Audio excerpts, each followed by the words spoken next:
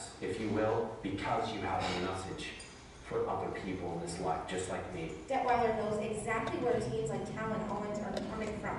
In his 20s, he was an entrepreneur, and by the time he hit 30, he was a millionaire. But after investing in a friend's business, which turned out to be a Ponzi scheme, he lost everything. And that's right, you're rock bottom. I was in the place of suicide, wondering how to end the pain, all of it, and thank God he was there to be alive today. Detweiler was homeless for 2 years, including 1 year that he lived in a treehouse in his brother's backyard. It was then that he says he realized the power of words, and a program he called Samsom.Life, which he created to help teens struggling through depression, was born. It's interesting, when we actually built it all out, we realized that we built a leadership program. So we don't market it that way, but that's really, it has the fundamentals of leadership training and skill sets in there. Owen went through the 90-day program his freshman year of high school, and he says without it, he would still be in a dark place. I started out when I was in the program, like, just writing down like 3 things that I'm grateful for every day. And every day, I would try and find more things that I was grateful for, and soon enough, like throughout the 90-day program, by the end of the program, I was writing half pages to full pages of things that I was grateful for, because you realize there's a lot that you weren't grateful for. Several teens have gone through this program, and Detweiler says they've seen tremendous results. He says they go from teens battling depression and suicidal thoughts to people who can help others and possibly save lives. Now they're inspiring. Now they feel like they have a purpose and a mission for their life. And so that was our program with the teens.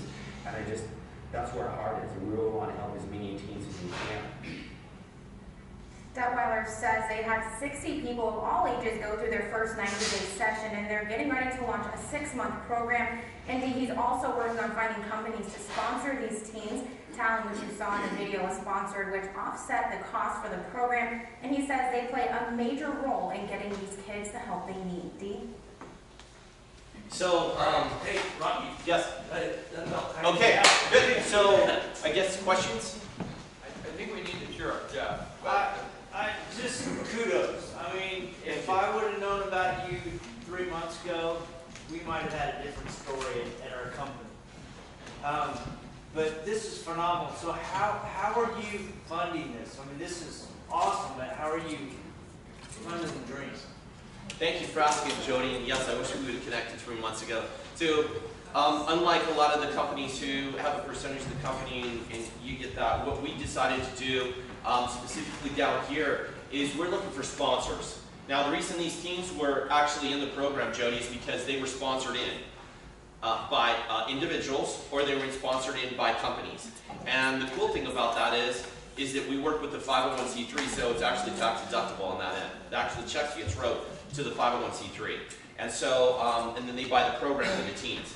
So what's exciting about this is that we want as many teens as we can, and it's funded by the local community. It's by parents, by companies, organizations, associations, or funds. Well, what are you testing out? So what this is he asked the question. Normally the question gets asked here is how can we help you? How can you help me? So I believe in taking action. I think that that's one of the first steps to business, relationships, anything, is that it's action. So we wanted to make sure that everybody received one of these, because there's 3 main points that we really wanted to cover. And I personally don't want to leave here without those being filled out, at least a name or a contact number, because I believe that what we're talking about, it affects all of us in some form or fashion. And so what we're looking for is 3 things. First thing is we're looking for a teenager. They don't have to be at risk. Some of the moms says, well, my teen's not really lit. Great, we'd love to have them in. Because what happens after the 6-month program is there will be teens who will rise to the top, and they'll become the mentors for the next group. Yeah, yes. Can I just add a point? We don't know what at-risk teenagers look like. My kids were perfectly fine. My daughter's a cheerleader. Had no signs or symptoms. So that's why we're leaving it open to teenagers. Have it hard these days. Cyberbullying follows them into the households now. They're not safe from cyberbullying or anything like that. So that's why we're opening it up to all teenagers. The struggle is real for them. That's right, it's very real. We didn't know it either until our daughter, great home. We would think a great home, right? Until she wants to cut herself and is thinking about suicide. So she fits in one of the 7. So it's very unassuming. Yeah, yes. So, do you have trained therapists that are working with teens with substance abuse issues and bipolar disorder and manic depression? Yes. Oftentimes, that's part of the issue. Yes, we do have licensed professionals on the team. If that's an answer to your question, yes, we do. I mean, we're all of us are at risk at one level, but we all have something inside us, and I love how you're focusing on pulling that out.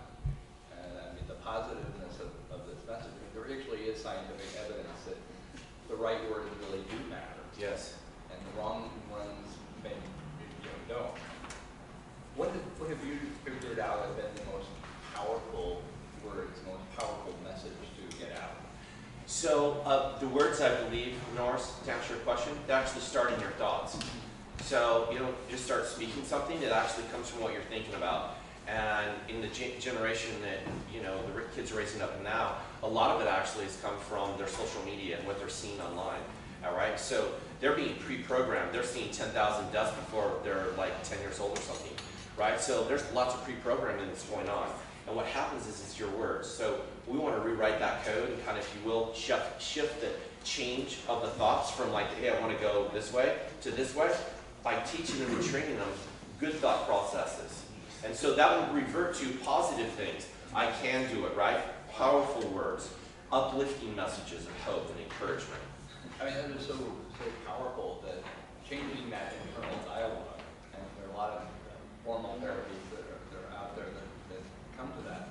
So you're saying that you're starting with their thoughts, not trying to come from the outside and program them with a formula, but you're actually working with their thoughts. Yeah, I don't first of all know what they're thinking. I mean, we can't get into their mind. I don't know if I'm trying to get your question. Well, I know that's exactly. And I just, what's the key lever? What was for you the main phrase that the aha moment is this is the tool that's going to work to change them. Okay, good question. So I'll use my story and then I'll use Andrew's story, which I got permission to use. So in mine, I was going a certain direction, and once you make that turn to go, I'm falling into depression. The next kind of step, if you will, is suicide. And it's your thoughts just keep going that direction. There's no hope for me. It's so dark. Nobody loves me. Nobody cares about me. Those thoughts keep going, then you start speaking those words. So what in Andrew's case, what he did is he thought about something, and he thought, oh, I wonder if. So there's a positive action that happened from his, I wonder if she would be my friend. And so he started changing his thought process and what he was saying, and that's why he's alive today. That's what happened with me. I said, well, maybe there is hope for me. And I started creating this new stream, this new thought process, and that's where I am today. So it's a little bit by little bit, each and every time. So you had three things you said. You started to tell us the three things you were asking for. Yeah, Cheryl, if there's a couple of people up here that don't have them. There's three things. I'm sorry, real quick, do you have a question?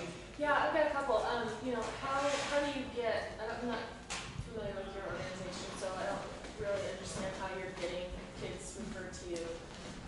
Do you work with schools? The why?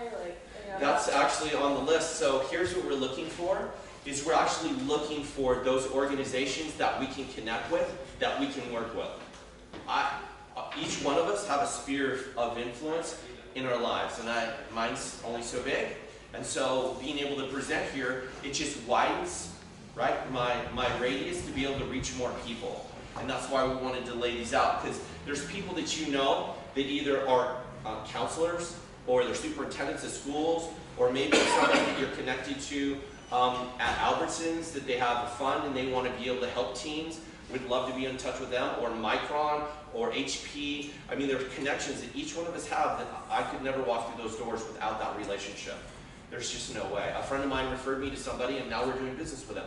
That sort of thing. So that's why we wanted to pass these out. And I'm also wondering, what's the structure of your program or your class? Kids come for like an hour and you talk, or is it like a group? Or yes, it's 2 hours. So it's 2 hours every other week. Yes, every other week. Yeah, and just a couple of people on our team, if you will. One of them is the former executive director for University of Phoenix, a PhD. So Bill's more of a life coach, and then we have 2 licensed counselors on the team as well. And then we have Cheryl's on and Tanya's on the team.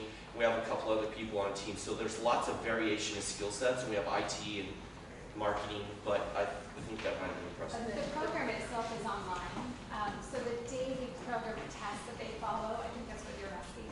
It's an online environment they can access from phone, tablet, PC, laptop, whatever. But then the in-person meetings are to enforce those connections and more education and the support. And so those meet twice per month during the 6 months. Along those lines, you've got a website that kind of outlines, so like, what's the website? Yeah, Samsom.Life. Samsom.Life. Yes. Because it's easier to refer someone to that than give you a name and have you. Great. Yeah, that works too.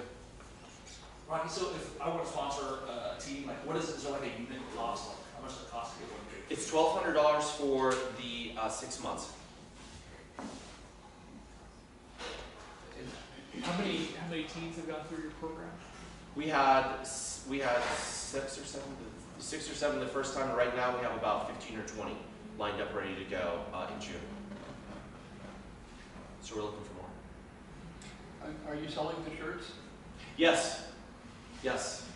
We are selling shirts. How much are they? It really depends on the price, but the average is $20.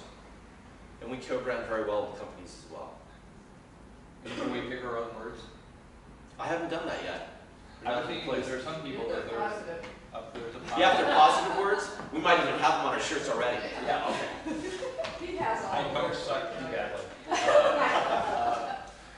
The humor is important in all of this, I would assume. Yes. You obviously are a shy, retiring soul with no sense of I am. humor whatsoever. How does humor work into all of this? I think humor is a part of life if you really want it to be. I mean, that's a great question. When you're down and you're frustrated and things aren't going so well, you're not so happy. So we like to, one of our key words is actually fun. So it's the games that we teach and train on. It's the projects that we have people involved in and being able to share and connect with other people. And I think once you're able to do that, you're able to open up and laughter just becomes a part of that. I mean, some of the most powerful early research was simply making people watch, funny stuff on videos, the Marx Brothers or Monty Python, and it affected not just mental health but physical health as well, which was something that was mind-blowing at the time, and now it's kind of taken for granted. So any other, how will, you told us how we can help you. We can help us find teams, help us find sponsors, and find new venues for you to speak. Correct. What would be your ideal venue? Is there any place you'd like to speak that you think would be give you the biggest audience, the biggest leverage? Yeah, corporate convention probably, I think would be the best. I would prefer somewhere maybe Maui, Bahamas, beach. I think it's very Great. That would work. It's very hard With to several get. thousand, possibly 10,000 people. I am thinking, 10,000 people on the beach would make it less. Well, no, they'd be in the conference, but You'd be on the beach. It's hard to be very depressed on the beach, especially when you got one of those drinks with the umbrellas in it. Which open it? we actually have a couple conferences we're going to be speaking at over the summer. So, They're not on the beach though. so is anything you can announce and say, and maybe brag on yourself a little bit? What's this conference that you're going to speak at? We just got confirmation that there's a company here locally that has several hundred franchises, and we're going to go down and speak to the organization. And Cheryl and I are actually going to do breakout sessions as a couple. So we train and teach on couple relationship things. So we got a very unique story. It's interesting. Actually, Monday we went in. A gentleman heard our story last Thursday and said, "Hey, I would like to interview you on the radio." So I went in and kind of told my story. I said, and Cheryl was with me, and she told her amazing story. And so there were two. He's going to actually use them for 2 different weeks on a radio show here locally. So that's kind of exciting. But we work really well together as a couple and for training. So I'm looking for opportunities to be able to share. I think really it's one of the most powerful messages there is because words use them all the time. And so we become a bit of an expert on the power of words and being able to use those in companies, organizations, and schools. So that's why we're here, is to share and find opportunities and doors that can open that we can never walk through. So we're looking for some big doors to open for us. So Sounds good. Thank So you we've for got, there are people in this room who can do that. That is great. That's sort of exciting because there are a lot of feel-good groups out there, and most of them, it seems like the only person that really feels good is the person who's getting, running it and getting paid to do that. Yeah. You've always been very genuine. When I first met Rocky, I was trying to find out what the hell he was doing. What he was doing with these T-shirts, and all he was doing was helping other people. Like, no, be selfish for a minute. It took me like months to get him to do that. So we're honored to have you here. Between you and Meg, I feel a lot better about the world this morning. Great. And I had this odd craving for milk. Usually. No, those are all mine. Do not buy them, they're mine. It's just been, it's how heartwarming that these stories. I don't think 5 years ago, 10 years ago, we would have had these kinds of stories. Right. That the world is getting better, damn it. Yeah. So thank you, Rocky. Thank you.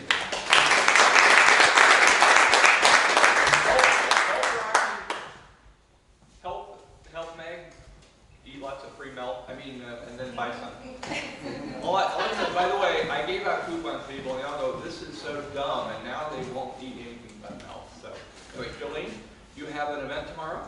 Today, 1:30? So 1:30 to 4:30, Correction Forum, 2 local companies presenting. Guests are welcome for the first time.